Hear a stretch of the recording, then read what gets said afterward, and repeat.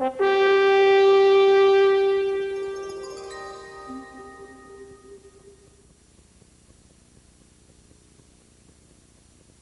bought my brand new house, you know, and I was thinking, oh, I'll get a brand new car. I've never owned a brand new car before. So I thought, well, I live in Beechwood Canyon, so I bought a brand new car. It would complete my image as Canyon Man. And where I live, everyone owns these four-wheel drive vehicles. And you need this. Because in the L.A. wilderness, when there's a light drizzle on the road, and you've got to take a 3-degree incline, you better have Jeep Cherokee 4x4. Long command, four-wheel drive.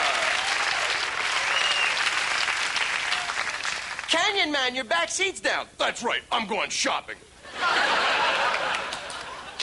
The salesman tries to sell me every option. The guy goes, of course you want power windows and power door locks. Of course.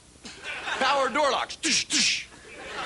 Tsh, doors are open, try to get in. Tsh, too late.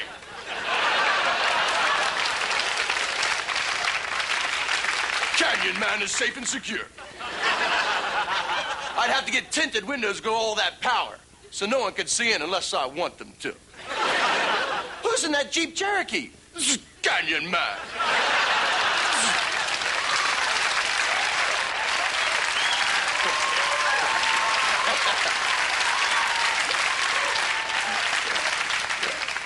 You know, I keep saying I'm not worried about the big earthquake hitting L.A., but then I realized one of the reasons why I want to drive and buy one of these four-wheel drive vehicles, because the back of my twisted brain, I'm thinking if the big one does hit L.A.